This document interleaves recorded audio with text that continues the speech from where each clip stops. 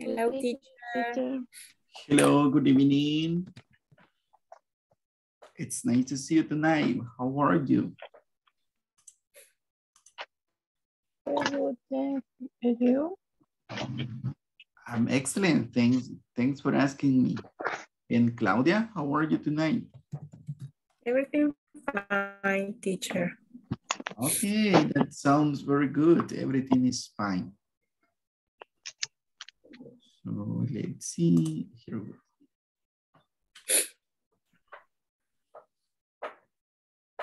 go. How was your day today? How was your Busy. day? Ah, you Very have busy. a busy day. Very busy, a very busy day. So you are tired now. Are you tired?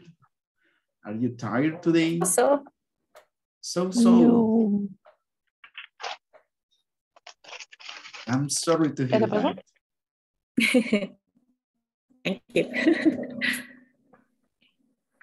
Ok, ¿qué actividades hicieron el día de hoy? Just work. Just work. Just work. Yes. Yes, okay. Okay, let's see. Tonight we're going to study the simple past tense. Simple past activities that we did in the past. Actividades que hicimos, que ya sucedieron. That is the topic for tonight. Simple past tense. Yesterday we learned about things we have to do. Ayer aprendimos acerca de cosas que tenemos que hacer using the modal auxiliary have to. And you say, I have to do the dishes, I have to clean my room, I have to work on weekends, I have to study, I have to complete the platform, for example. That is something that you have to do. By the way, do you have any question about the platform exercises? And also the evaluations? No question until the moment. No question. Okay, very good then. So then that was yesterday's topic, right? And also we studied the midterm test. We have a review of the midterm test, the kind of question that you are going to find in that test. ¿Ya lo resolvieron? Ana María, Glenda, Claudia? Yes, Yes. ya lo resolví. Okay, excellent. Very Yes. good. Okay, very good. Hello, Brenda. Welcome to the class. Good evening. Good evening. So let's start tonight class and watching the next video. We're going to watch the next video. It is a conversation and we're going to find this video on the platform. So I'm sharing with you my screen. Okay, are you able to see it? Yes. Yes, okay, excellent. So look at this small conversation. And we are going to listen this. So here we go. Did you have a good weekend? Well, I had a busy weekend, and I feel a little tired today. Really? Why? Well, on Saturday, I exercised in the morning. Then my roommate and I cleaned, did laundry, and shopped. And then I visited my parents. So what did you do on Sunday? I studied for the test all day. Oh no! Do we have a test today? I didn't study. I just watched television all weekend. Okay, what is the conversation about? What is this conversation about? It says, hi, Jennifer, did you have a good weekend? What is the meaning of this question? Did you have a good weekend? Did you have any idea? What is the meaning of that question? Le dice que está un poquito cansado, que estuvo ocupado el fin de semana. Oh, who was busy, Michael or Jennifer? Jennifer. Oh, yes, Jennifer. you're right. Jennifer is tired today. So Michael asked, really? Why? Why is Why is she so tired today? Ay, cansado. Cansada.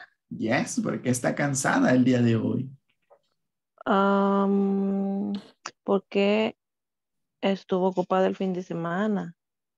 Okay, excellent. So, what did she do? ¿Qué actividades hizo ella?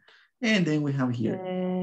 She exercised. Exercise en la mañana, ejercicio en la mañana. Con sus compañeros de cuarto.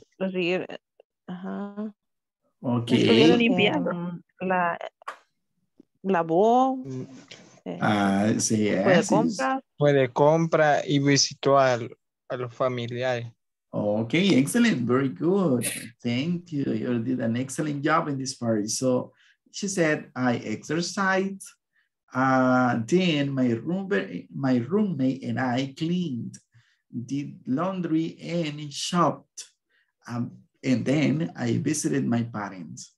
So what did you do on Sunday? Oh, esas actividades solo fueron del día sábado. Then Michael asked, what did you do on Sunday? ¿Qué hiciste el domingo? And she said, I studied for the test. Estudió para el ¿Estudió para él? examen. Para el examen todo el día. Oh, todo el domingo. Gastó todo el domingo estudiando para el examen. And Michael says, oh no, do we have a test today? ¿Tenemos examen hoy? I didn't study. Yo no estudié. I just watched television all the weekend. So, yo solo vi televisión todo el fin de semana. ¿Alguna vez les pasó o les ha pasado? Yes. You no se dieron cuenta and you didn't know, right, that you have a test that day. O los famosos quizzes sorpresa, ¿verdad? De los teachers en algunas ocasiones. Okay, now let's listen. Let's listen again this conversation. Pay attention to the pronunciation and also the intonation, please. And we're going to practice then. So here we go. Listen. Hi, Jennifer. Did you have a good weekend? Well, I had a busy weekend, and I feel a little tired today. Really? Why? Well, on Saturday, I exercised in the morning. Then my roommate and I cleaned, did laundry, and shopped. And then I visited my parents. So what did you do on Sunday? I studied for the test all day. Oh, no. Do we have a test today? I didn't study. I just watched television all weekend. Okay. So, oh no, do we have a test today? I didn't study. I just watched television all weekend. ¿Cómo se escucha el chico al final de la conversación? Preocupado. Afligido. He's so worried about the test. And you can see that on the pictures. Lo puede ver acá en la imagen, ¿verdad? Afligido, right? She's worried, preocupado. So, new vocabulary in this small conversation. New vocabulary.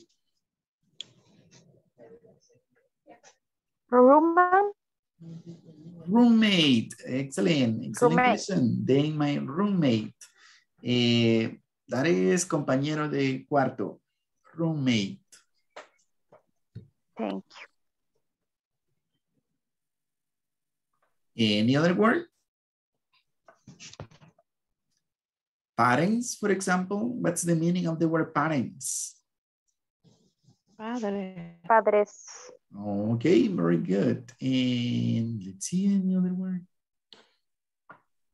Okay. Busy. Ocupado.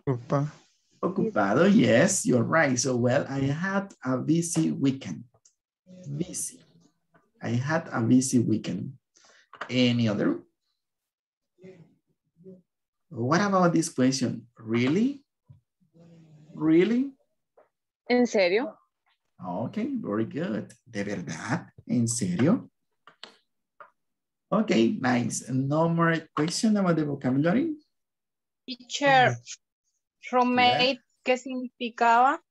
Roommate, compañero de cuarto. Ok, gracias. Okay, thank you for your question. Any other difficult word in this part? Okay, then I need to volunteer to practice this small conversation. Who wants to practice tonight? Me, Elia. Elias and Anna. Okay. You can start, Elias, please. Hi, Jennifer. Did you have a good weekend? Well,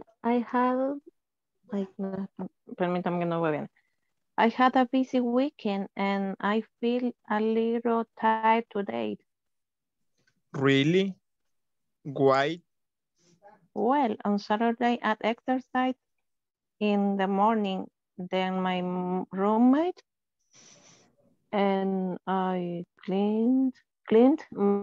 did laundry and shopped, and then I visited my parents. So what did you do on Sunday? I studied for the test all day. Oh no, do we have a test today? I didn't study. I just watched television all weekend.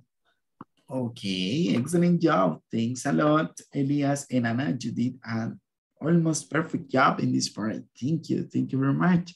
So let's see. Let's see the same conversation in the following presentation.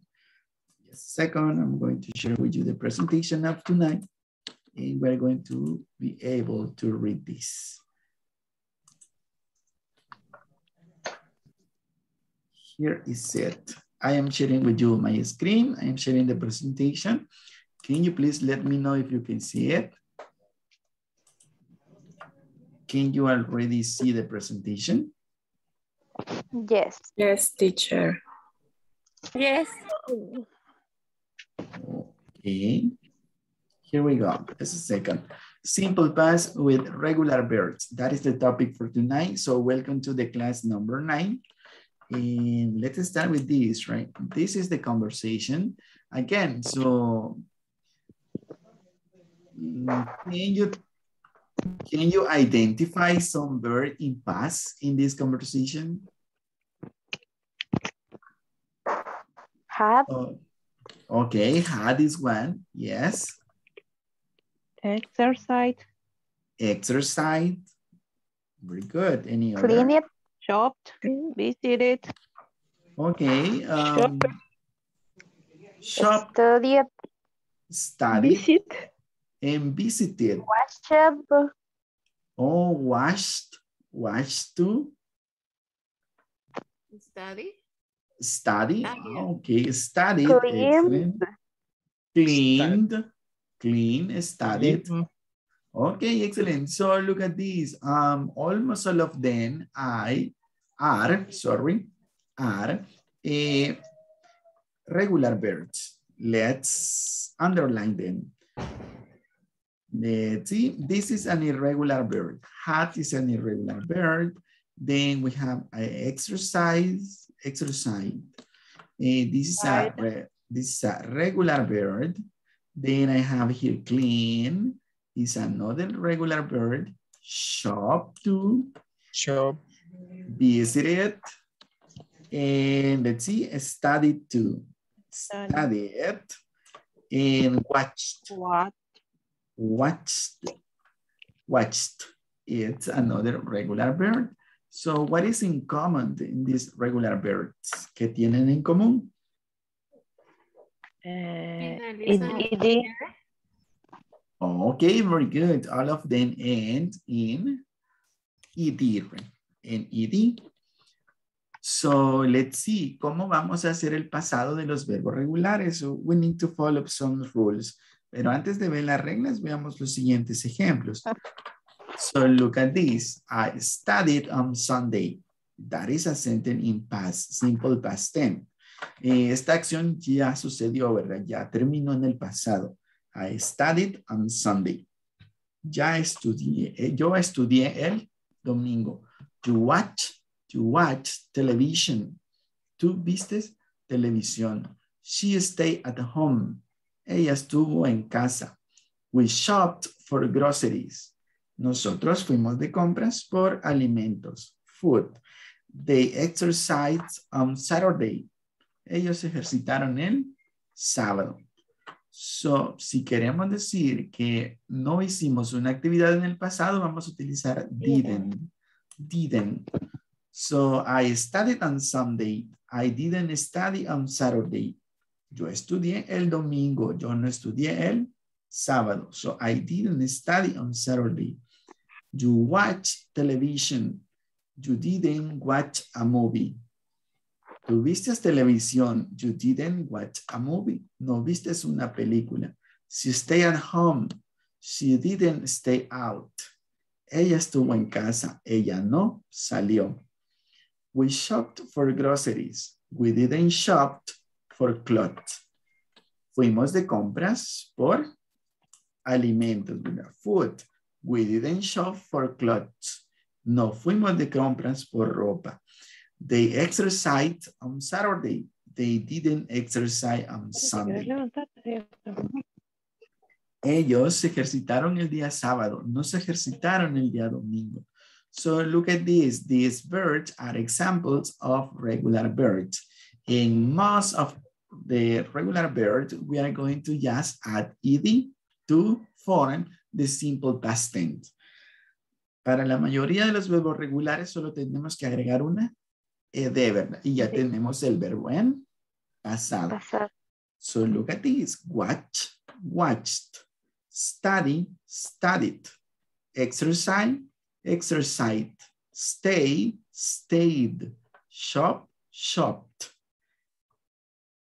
Pero tenemos que seguir unas reglas, ¿verdad? We have to follow some rules, some sections to form the simple past of the regular verbs, and we're going to study them. So let's see. Let's go with this. Simple past form of regular verbs rules. We need to follow this rule in order to make the past form of the regular verbs. Let's start rule number 1. Regular past simple tense is formed by adding ed to the verb. This is easy, right? La mayoría de los verbos solo vamos a agregarle una ed. Like this example. Ed in English. So we have loved, watched, started, called, listened. Loved, watched, started, called, and listened. So what is the meaning of this verb? The first verb in the example, what is the meaning? Laugh. Como reír, teacher. Así es, reírse. That is the right meaning. Thank you. Very good. Wash. Lavó. Lavar. Lavar. Y si digo washed, washed. Lavó. Lavar. Lavó. Start, start. Empezó, inició. Empezar, comenzar. Si digo started, started. Comenzó, empezó, inició. Call. Llamó. Llamó. Ok, excelente. Call es llamar. Called es llamó. Then I have listen. Escuchó. Escuchar. Escuchar. Listen, escuchó. Let's see the second rule. So the first rule is Quiere que this. se me debe hacer que... y a la fuerza la voy a agarrar. Okay, then let's go with the next. The second rule. If the verb ends in E, you just add D. Si el verbo termina en letra E, solo tenemos que agregar la D, ¿verdad? Easy. Easy, the rule number 2. So, for example, the verb like, liked, agree, agreed, baked, escaped. Si ya el verbo termina en una E, solo agregamos D. Do you know the meaning of this verb? Like, agreed, bake, and escape. What is the meaning of like? Gustar. Agree. Estar de acuerdo. Estar de acuerdo. Bake. Hornear. Yes. Escape. Escapar. Escapar, ¿verdad? ¿Se escapaban de la escuela? Escape. Escape. No. No. Jamás. Okay. Okay. Sometimes, algunas veces. Let's see the second. So the second rule is easy. If the verb ends in letter E, you just add D. Si el verbo termina en E, solo agregamos D. And we have the past form of the regular verbs. Let's see the number 3. It's if a verb ends in consonant plus Y, you take off the Y and add IED. Si el verbo termina en esta combinación consonante, consonant plus Y, consonante más Y, you take off the Y and add IED. Entonces vamos a eliminar esa Y y agregamos una I normal más ED. Look at this example. Carry, carried. Try, tried. Fry, fried. Cry, cried. So we are going to take off the letter Y and we are going to write normally una I normal. So, más ED. Carry, carried. Try, tried. Fry, fried. Cry, cried. Do you have any question regarding the first 3 rules? Questions? Oh, can you please tell me what is rule number 1? In English or Spanish, no problem. Que se le agrega la ED. Ok, excelente. Thank you. A la mayoría de los verbos solo vamos a agregarle ED. Rule number 2. Que si el verbo ya finaliza en E, solo le vamos a agregar la D. Excellent, thank you. If the verb ends in letter E, you just add D. And rule number 3. Que si terminan en Y, se les agrega la IED. Pero si antes está acompañado de consonantes, se agrega así. Ok, excelente, very good. Tiene que ser esta combinación consonante más Y para poder eliminarla. Y agregamos una I normal más ED. Let's see the following 2 rules. Rule number 4, if a verb ends in a vowel plus Y, you just add ED. Si el verbo termina en una vocal más DS, Y, solo vamos a agregar ED. For example, play. You see, played. Pray, prayed. Enjoy, enjoyed. Delay, delayed. So as you can see, here is a vowel. Here is a vowel and then Y. So we just add ED. Si el verbo termina en vocal más Y, solo agregamos ED. No necesitamos eliminarlo. And the last rule, rule number 5, when a one syllable verb ends in vowel plus consonant, double the consonant before adding ED. Ok, si tenemos un verbo pequeño de una sílaba, one syllable verb, y este termina en vocal más consonante, vamos a tener que duplicar la consonante. We're going to double the consonant before adding ED, antes de agregar ED. Let's see, for example, stop. Es una sola sílaba y tiene esta combinación consonante, vocal, consonante. Entonces tenemos que duplicar la segunda consonante. Y esta sería la manera correcta de escribir este verbo en pasado. Stopped. Plan. Otra vez un verbo pequeño de una sola sílaba. Plan. Y termina en esta combinación consonante, vocal, consonante. We doubled the second consonant. So, plant. Hop. Saltar, brincar. So, hopped. The same verbo.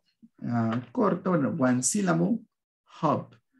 Consonante, vocal, consonante. We double the second consonant. Hopped. Beg. Beg, that is rogar. So beg. The same. This is a one syllable verb, so we double the letter G, bet. Do you have any question regarding these rules? Questions? No questions? Then let's practice. Okay, watch. Look at this. We're going to complete the sentences. Tell me. Watch. Watch it. Wash. Oh, ok, very good. Tenemos que agregarle ED. Okay, ED. Excellent. We watched a movie last night. The next one, use. Use it. Use it. ED. Add D. Tengo que agregarle IED, ED, or D. just D? D. Just Solo D. D. Oh, just D because it's N in letter E. So, used. The next one, bake. Bake. Bake. Just D. Add D. Just D, very good. Yesterday, mom baked a cake. Okay, chop. Chop. Shop. Duplica la P y agrega el D. Okay, excellent, very good. Chopped. Chopped. What is the meaning of that verb? Chop. No tengo idea. Cortar, idea. cortar madera. Escoger nuestro. Cortar madera. So who chopped the wood outside? ¿Quién cortó esa madera ¿Y cuál afuera? es escoger? What is, can you please repeat your question? ¿Cuál verbo es escoger? Choose. Choose. Choose. Okay, thank you. Okay. And the next, cook. Cook. Edit. Okay, eating, cooked. Dan cooked dinner for us last week. And let's see the next verb. Okay. Cry. Right. Agrega ED. Right. No. You IR. Ok. ¿Y qué más tengo que hacerle al verbo? sustituir, teacher. Ok, ¿Qué? very good. Sustituir. Cried. Sí. You cried the whole night. So we have the first one. We watched a movie last night. Sam used the computer an hour ago. Yesterday, mom baked a cake. Who chopped the wood outside? Dan cooked dinner for us last week. It cried the whole night. So I volunteer to practice in sentences 1 and 2, please. Who wants to read them? Mi Sobeida. Thank you, Sabrina. You can start, please. Okay. We watched a movie last night. Sam used the computer an hour ago. Thank you very much. I volunteer to read sentence number 3 and 4, please. Anna. Thank you, Anna. Yesterday, mom baked a cake. Who chopped the wood outside? Thank you. And then number 5, number 6, I volunteer, please. Catherine. Thank you, Catherine.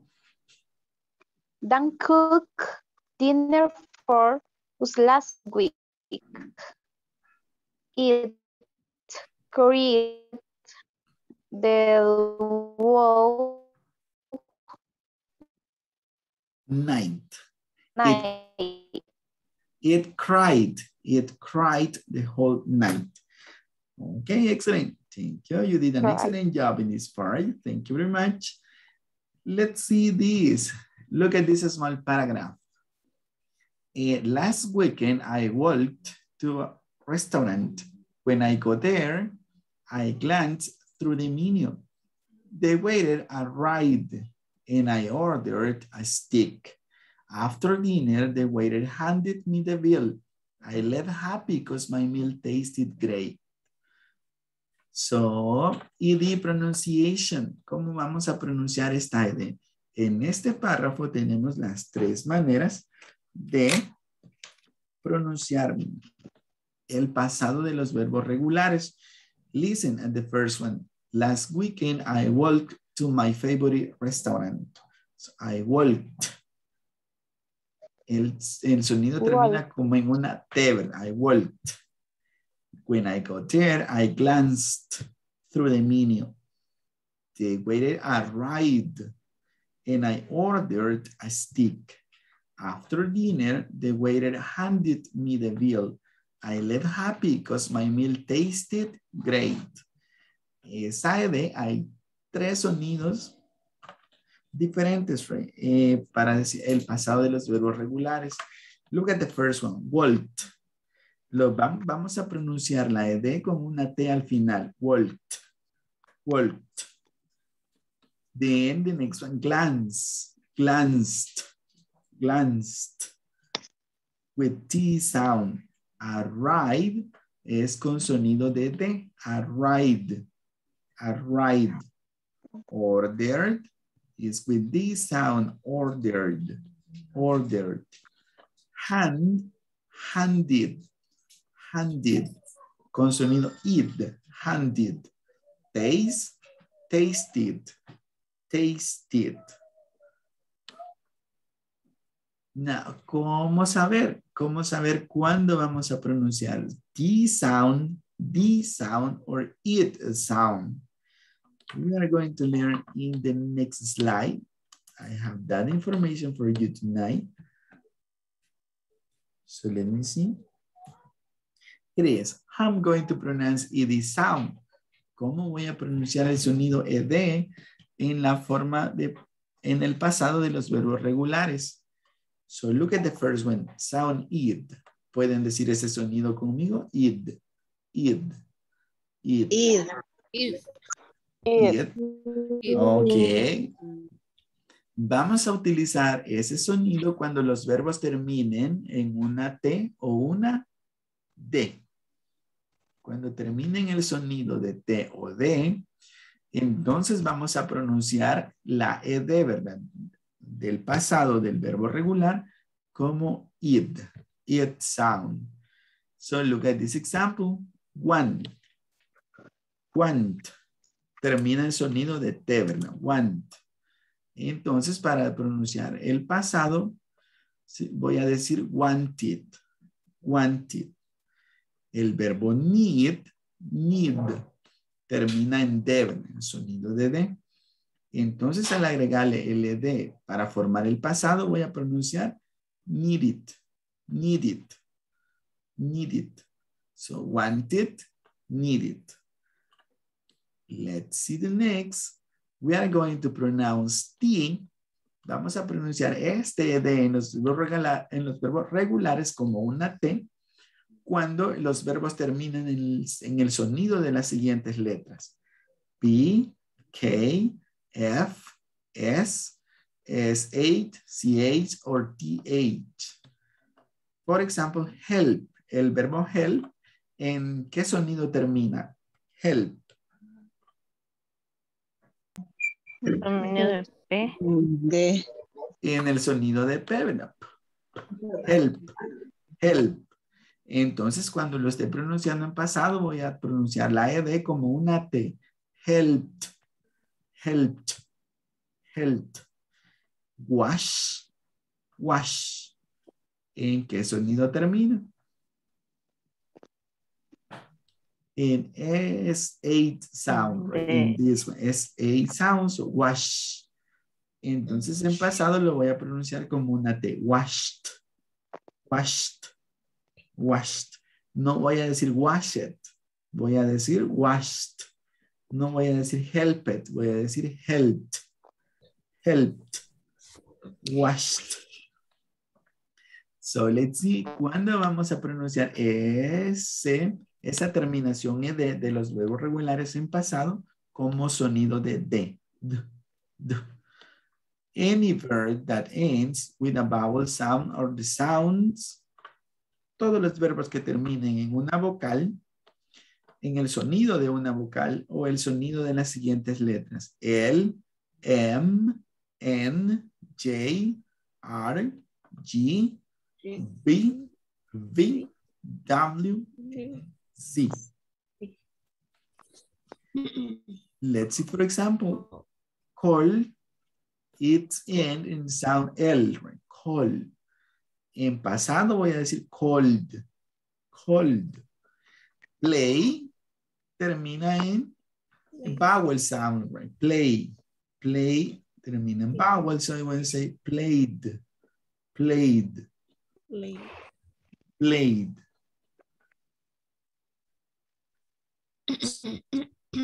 Do you have any question how to pronounce ed sounds at the end of the verb in past, in regular verb in past? Questions? No. Solo es cuestión de que nos aprendamos las letras. ¿De cuáles letras sí vamos a pronunciar T y en cuáles vamos a pronunciar D sound? And it is easy. It is kind of easy because all the verbs that end in T sound or D sound. So we are going to use it. Let's make the following example. I used a scarf. ¿Cuál sonido es acá en este? I used a scarf. ID. Used. Used es D sound, right? Need. Voy a pronunciar esta como T, D or id.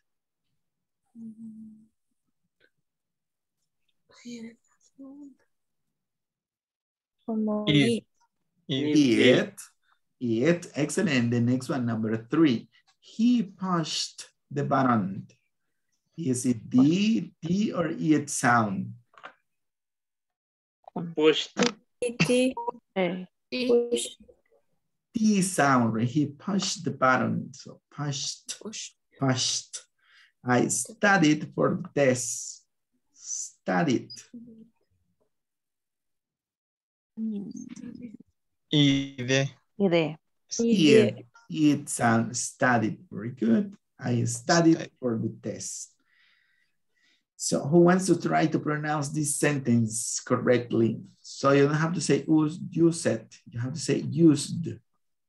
Needed, pushed, studied. Who wants to try? ¿Quién quiere intentar? Try it. A volunteer, please. Any volunteer? Help me with this, please. You can do it. I'm sure that you can do it. Help me with this. Any volunteer? Yo tengo duda en la pronunciación de la primera. Used. Why? Cuando el sonido termina en D. Used. Yes. Dice como el sonido termina como ID el sonido. En este caso sería diferente. Used. O yo estoy confundida. No, it's in this vowel sound. Used.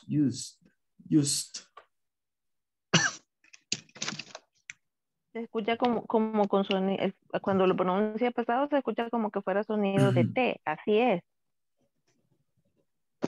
Okay, let's see. You are right. So let's see. Let's verify this. So remember that it's the sound, right? Very good. So I'm going to use.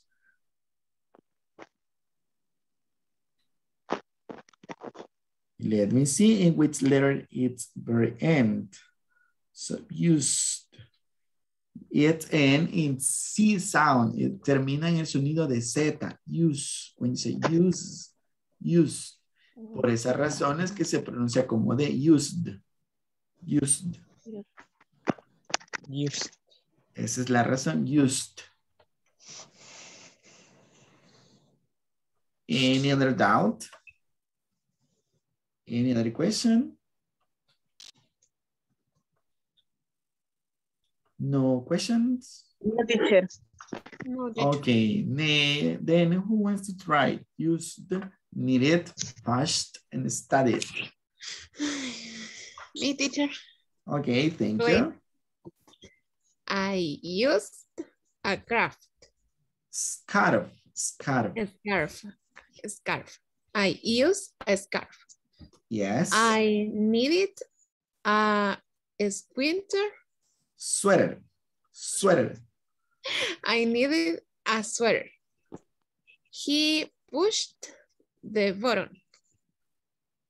I studied for the test.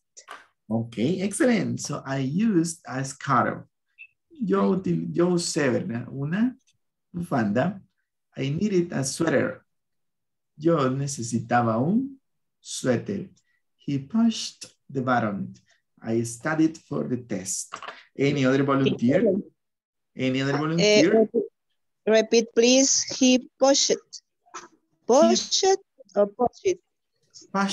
Pushed. You can say he pushed the button. Pushed the button. The button. Yes, the button. He pushed the button.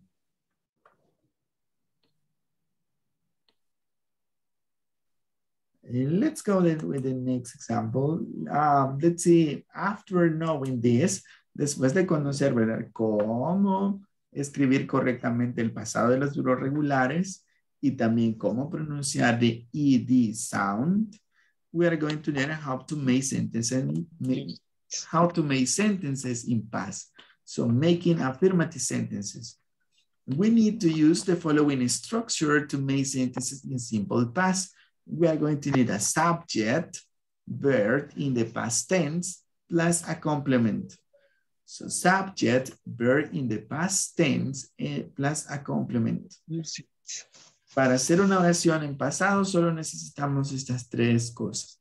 Subject, un sujeto, verb in the past tense, el verbo en tiempo pasado, and a complement. Y un complemento. Look at the example. I studied on Sunday. You watched television.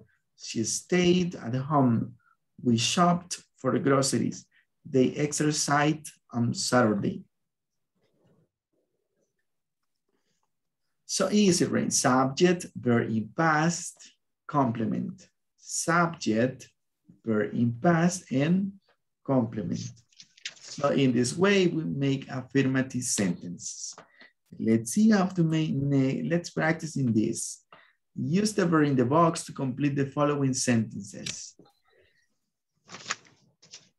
Do you know the meaning of these 5 verbs here in this list?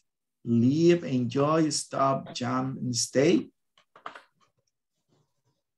What's the meaning of live?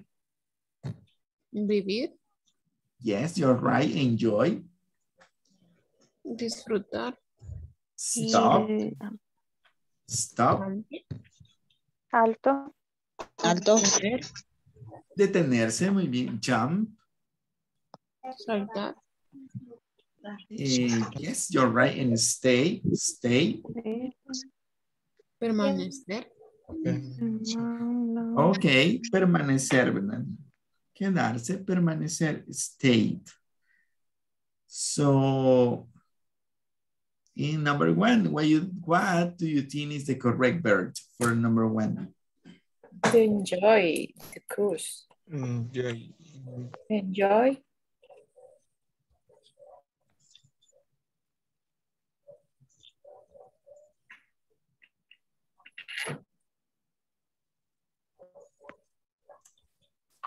Thank you. Enjoy is the right verb. And if I want to write it in past, what do I need to add to this verb? Enjoy it. IED or ED? ED. ED. Just ED, right? Okay. And for the next one, the car.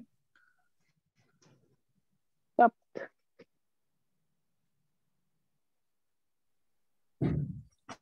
The car. Stop. Stop. Yes, Stop. the car stop.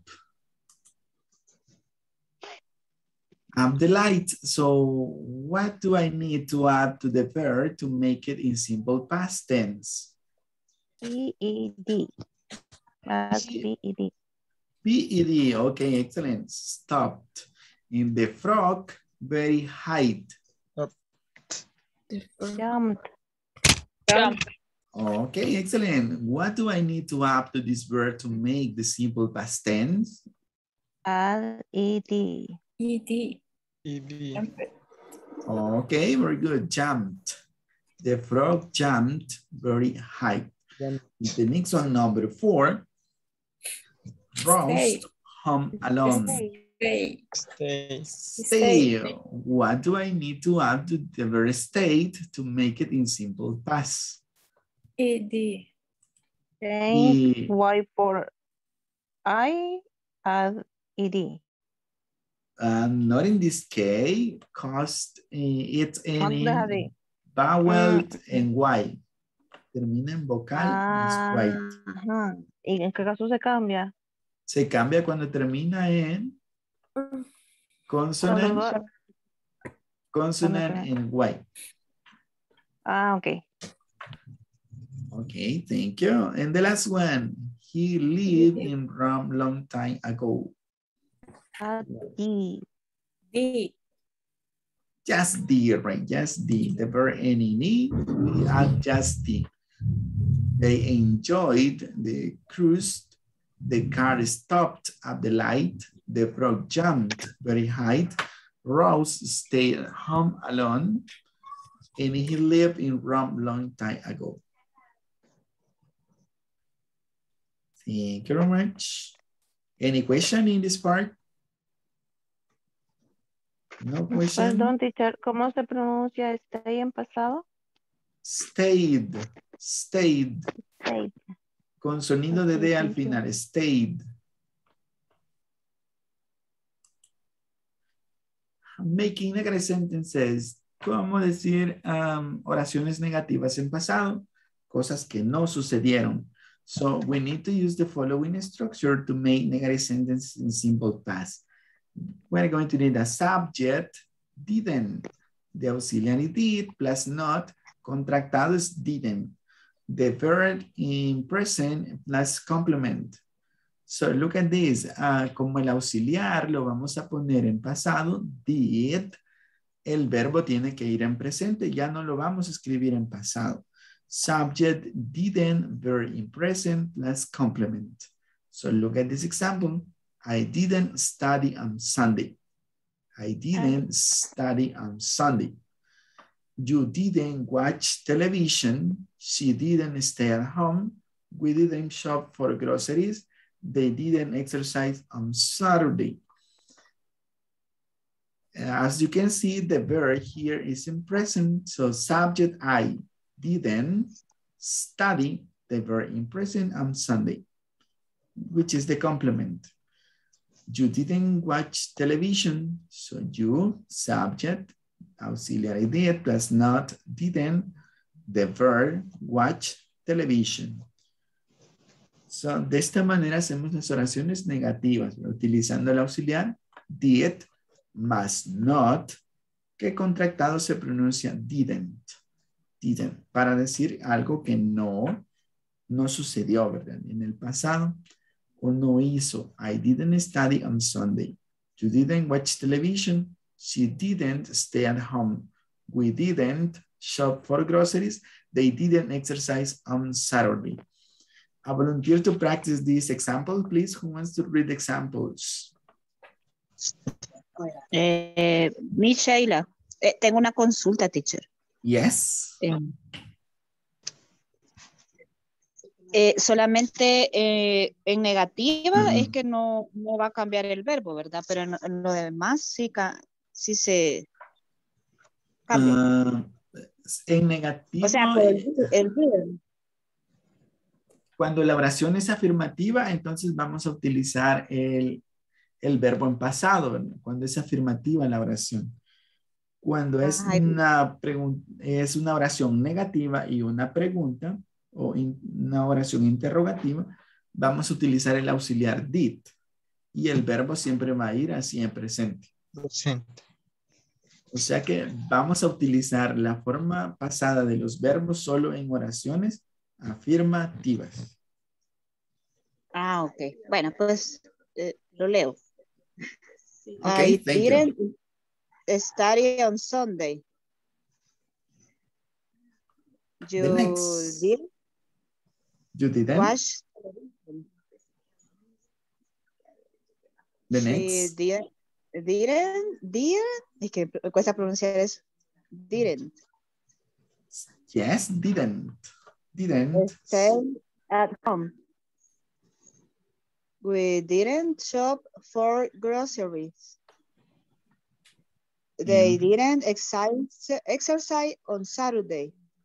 Okay, thank you very much. Very good job. Thank you. Any other volunteer to practice these sentences? Who wants to read them? If not, I'm going to pick someone. Any volunteer?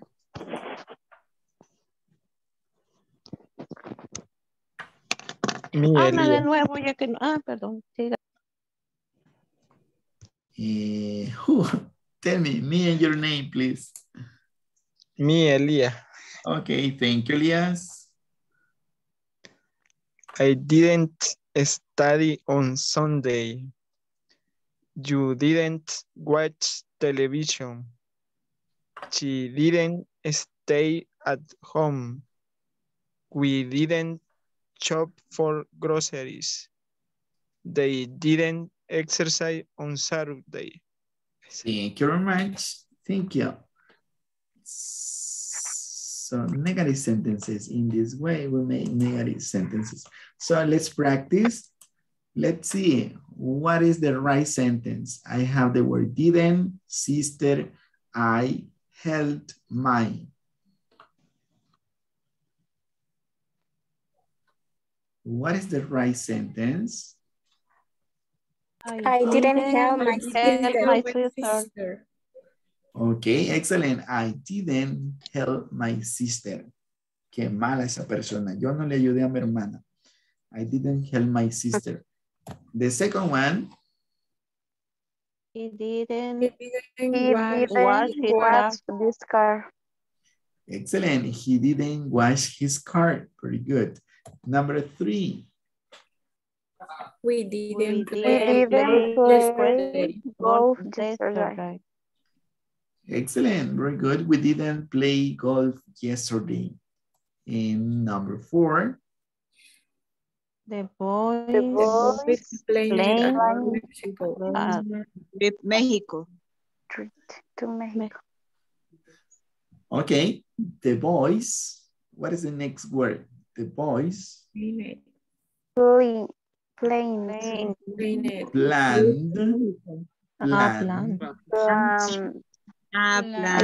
Trip to Mexico. A trip to Mexico. Okay, the boys planned a trip to Mexico. Very good. And the next one?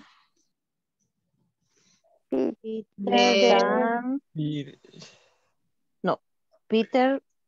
The Peter dance. Peter dance with Susan. What is Peter with Susan. Dance. What is the meaning of this word? The waltz. Waltz. Waltz. Waltz. No idea.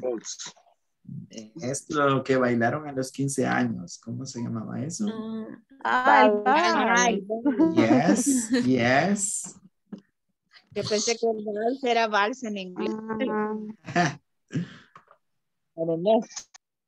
Susan. Peter with Susan dance the waltz. Susan. Peter dance.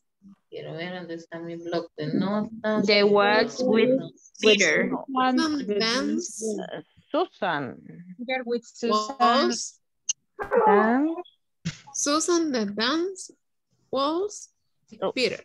Waltz. That's waltz. Okay, let's see. Let's solve this mystery. The sentence is Peter danced the waltz with Susan. Yo sobre el sujeto dije al revés. Okay, very good try. Very good try. Peter danced the waltz with Susan. Thank you. Let's see next. Oh, here are the answers. I didn't help my sister. We didn't play golf yesterday. Peter danced the waltz with Susan. He didn't wash his car. The boys planned a trip to Mexico. So those are the answers. So let's see. Thank you. Thank you very much. Do you have any question? Questions?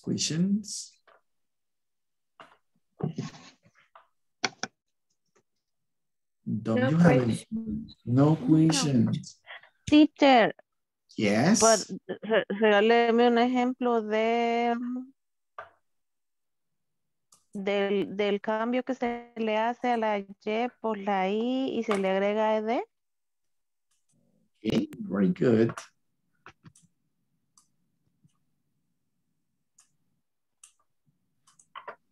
Okay, let's see the verb cry, for example. What is the meaning of this verb? Cry. Llorar. Llorar, so sí. Right. In this case, el verbo termina en una consonante, which is R, plus white, consonante Y. Entonces, en este caso, sí, ¿verdad? Okay. Vamos a quitar o a sustituir la Y por una I normal y vamos a escribir ED. So, cried. And she cried the whole night for her boyfriend. Okay. She cried the whole night for her boyfriend. Ella lloró toda la noche por su novio. Right? She cried the whole night for her boyfriend. Toda la noche completa, the whole night. Mucho tiempo. Entonces, en este caso sí tenemos que sustituir. No lo sustituyo cuando termina en vocal. En este caso, play termina en vocal más Y. Solo se le agrega ED. Solo vamos a agregar ED. Muy bien. He played me queda claro. Soccer yesterday. He played soccer yesterday. Any other? El concepto de la regla número 5, ¿cómo quedaría? Me quedé en esa parte. Rule number 5 to add ed. It says that los verbos como stop, plan, which other one was there? Stop, plan, son verbos de una sola sílaba. Stop, plan. Y terminan en esta combinación de letras, una consonante. En el caso de stop es T, después una vocal O y una P. Stop. Entonces, cuando tenemos este tipo de terminación, ¿verdad? Consonante, vocal, consonante, tenemos que duplicar la segunda consonante para hacer el pasado. Stop. Lo mismo sucede con plan, que termina verbo de una sola sílaba, plan. Y tiene esa combinación, ¿verdad? Consonante, vocal, consonante. Entonces duplicamos este. I'm sorry. It is here. Planned. Esa era la regla número 5. Ok, thank you. Teacher. Yes. Teacher, si termina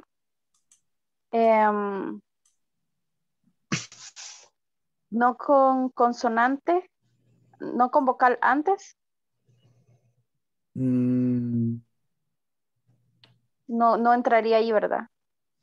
I don't understand. Si no termina con como try. El verbo try. Yes. En este le aplicaríamos la misma regla que utilizamos en cry. Okay. Vamos a sustituir la Y, es tried. Tried. Try it. Nos quedaría así, tried. Any other question? Okay, now let's see. Hay dos tipos de verbos. We have regular verbs, like this one that we have been studying tonight, And there are irregular verbs. Do you know what is the difference? We have regular. Let me use another one. So we have regular verbs and also irregular verbs. Do you know the difference? Regular verb and irregular verbs. ¿Conocen la diferencia entre estos dos tipos de verbos? No.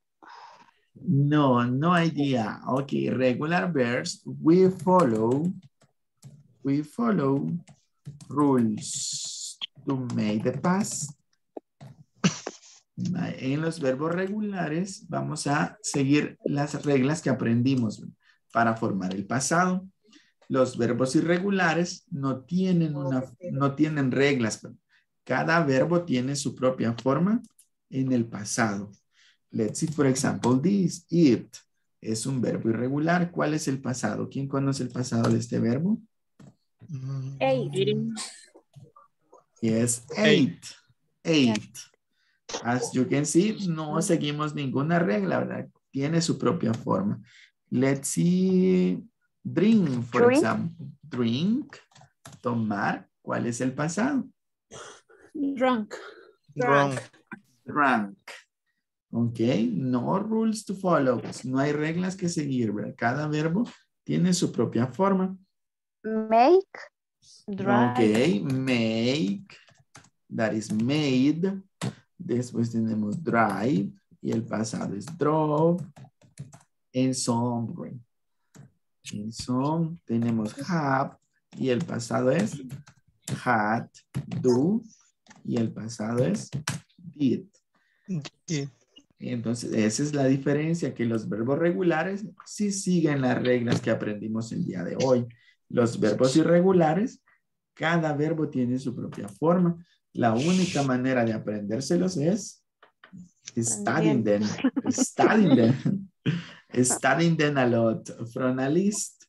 Estudiando esos verbos de una lista. Yo les voy a compartir una lista de mi grupo de verbos para que ustedes comiencen a practicarlos. Van regulars and irregular verbs. And tomorrow we are going to study irregular verbs. So do you have any other question? No question. No question? No question. Oh, please don't forget to work on the exercises and the evaluation. No se les olvide seguir trabajando en la plataforma, please. Tenemos que terminar eso, ¿verdad? We have to finish. Si tienen dudas, en el grupo de WhatsApp, ¿verdad? We can help you. So thank you very much. It has been a pleasure to be with you tonight. Thank you very much for being here with me. See you tomorrow. Bye-bye. See you tomorrow. Bye-bye. Bye-bye. Bye-bye. See you tomorrow. Bye-bye.